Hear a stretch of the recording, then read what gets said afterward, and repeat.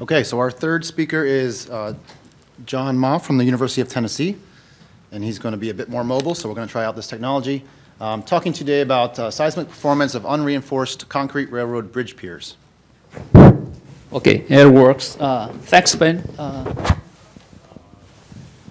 I think I'm going to switch gear a little bit. I was here in the first part of this presentation. Most of the speakers talk about superstructure. So what I'm going to do, focus on substructure. That's number one. Number two, initially, I really want my PhD student, this here, first author, Chang, to be here. He has been working on this problem for the last almost 2 years now. He has 1 more year to go. I want him to have experience, but he ran out of time to get his passport renewed and visa, all of that. So I have to do this in the last minute. I spent yesterday changed his slide because some of the nonlinear analysis stuff I couldn't do much. So keep that in mind.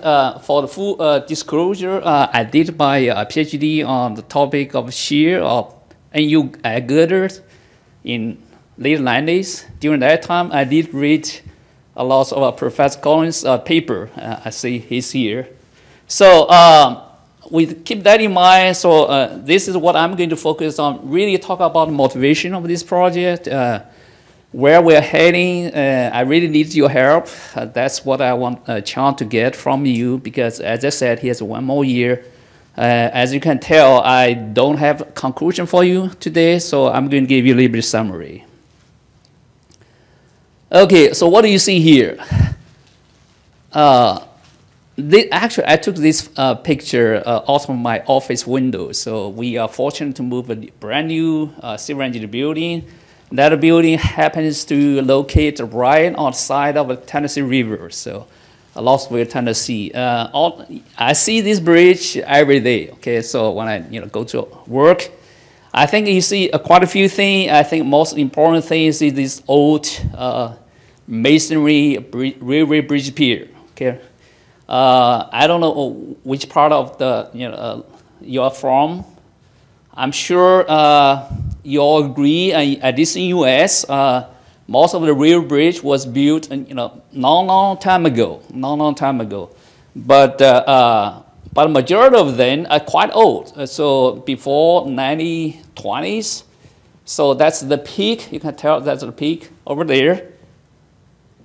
Now, why now? Why not? So a few years ago, University of Tennessee, Knoxville, we worked together with Illinois during Obama administration years. At that time, we were looking at upgrading or increase the speed of the railway bridge, not high speed like you see in China. We did complete the first phase of study, and we were hoping to get the second phase, and then we didn't. I think the NU University Center, we didn't get the second phase of funding. But during the first phase, we're looking at all the railway bridge pier. For prepare things like this, so you see this bridge from Australia. It's very tentative, attractive to reuse those old bridge pier, because you can imagine it's extremely hard challenge to replace those. And as you see major problem. So we did look into that. I asked Chan to look at all the records. Has anyone came from, from Colorado? Okay, so we did get a lot of help from transportation center, TTCI center. They're using their database, a quite extensive database, to record all the past earthquake railway bridge pier survey records. So essentially, you can tell from this pie here that database, including all, some of the papers, reports, all of that. Majority of that considered undamaged. So I would imagine some of the bridge pier has to be located in high seismic active zones. So surprisingly, only 3% of that considered damaged. So this is the right side of that pie show what is considered damaged. So all of that have severe, moderate, and light damage. We do have, I'm going to focus on these 14 so-called damage record. specifically related to unreinforced. Keyword here, unreinforced, no steel. So I know this is a concrete conference, but we do have some masonry. Hopefully you accept that. So just give you a typical example. So this is the full, considered cracked after earthquake. I think this is in San Francisco, and this is in Japan. By the way, the database does contain about 13% of record from international, like in Japan, China, a country like that. But what our interest essentially is looking at those kind of considered severe damage, because that definitely should be a concern.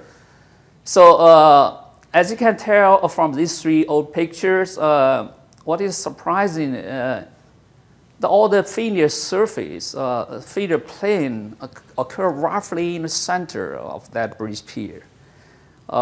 Sliding, and that one is debatable. We couldn't find detailed record whether during that particular Townsend earthquake that unreinforced concrete pier rocked or just about to open that wide and then earthquake stop. We couldn't find that detail on that. That would be very interesting, because we really want to look at rigid body rocking phenomena during this project. So the hypothesis, if you look at the RIMA code, you can see that, read that language. The language essentially say, okay, the good performance, when you compare, especially compare against highway bridge, you can't imagine highway bridge pier without steel, right? So, but all those old river bridge perform, you have to agree, relatively good, especially considering 4,000 some record. Only 3% consider damage or severe damage. The hypothesis has been a restrain effect from the real track. Okay, so just imagine if you have the rocking, and on top you have the restrain that tends to observe earthquake energy. So the challenge here is how do we get a sense of that stiffness, okay, that so-called restrain effect from real track. So I encourage Sean to look at literature. He did manage to find two field testing conducted by TTCI here. This is one of the bridges. It's called the open deck bridge. They did push at one, I think, a bottom end of that open deck bridge twice. I'm not hoping you can read that plot there. Hopefully, if you have interest, you can look in the paper Sean submitted to Ben's proceeding.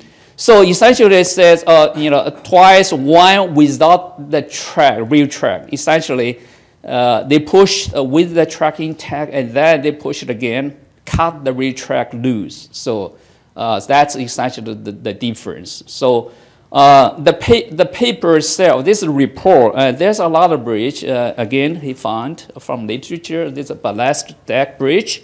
So we try to look at both type of the bridge. Again, this is published based on full field testing, but without nonlinear analysis. So again, we have the similar performance based on field testing for two cases with track, without track. So I'm encouraging Sean to look into this and reanalyze as best as he could to get a sense of the restraint effect from the track. He's been working on that. Now, with here's a brief result. I would say a primary result he got. He using a SAP 2000. I just heard Bruno's presentation. Probably I'm going to ask him to look into your paper to make sure he's doing the right thing. But looks like a good thing is he does have a field testing result as shown solid line here. So the dotted line is reproduced. Based on the constitutive law of the materials, as he could find from reporting papers, and uses again SAP 2000 nonlinear analysis. That's the primary result he's getting.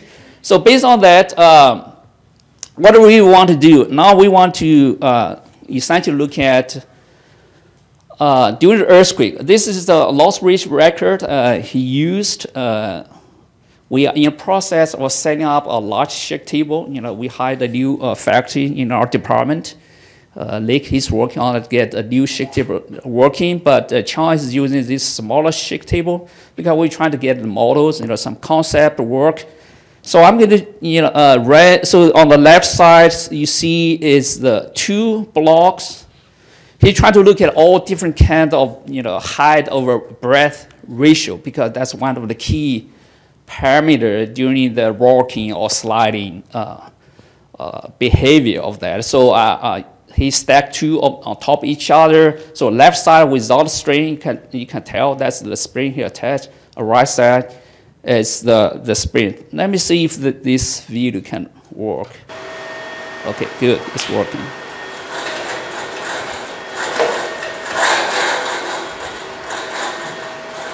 Okay, so I don't think it's a surprise. You can also tell from the history curve here on the left side. It just fell down about 4 seconds, and the right side working pretty good. So that's the again one testing he did. He tried to do lots of things, but essentially, as a PhD student, I encourage me looking into how do we model this, how do we analyze. In other words, once you get the shake tape testing result, how do we get? Look at the back into literature. Majority of the rigid body rocking all trace back to Hostler's 60s papers. Hostler made these A to G assumptions. Okay, so I told Chang as a minimum you have to look at we are not free. For example, here there's a free rocking. In other words, Hostler, you can tell from this left side of the sketch there. Essentially, you don't have the strain on top. And another thing, some of the assumption we have to revisit based on the earthquake record we observed. So that's where he is. He's still working on that. As I said, he has 1 more year. With that, I think my time is about run out. So I give you a summary. I would say, to me, the most interesting observation based on the database, we try to explain that. Again, number 1, not many, very few of them damaged. Number 2, if damaged, the failure surface occurred roughly in the middle of that pier. So the small shake tape test, confirm pre-verbally, tentatively, I would say, with the strain, which we can understand performs better compared with the one without the strain on top. So with that, I'm going to acknowledge the financial support, again, as I said, from NU Rio Center and our department, Center of Transportation Research, as well as our civil engineering department. So with that, I try to answer your question if I can. Thank you all.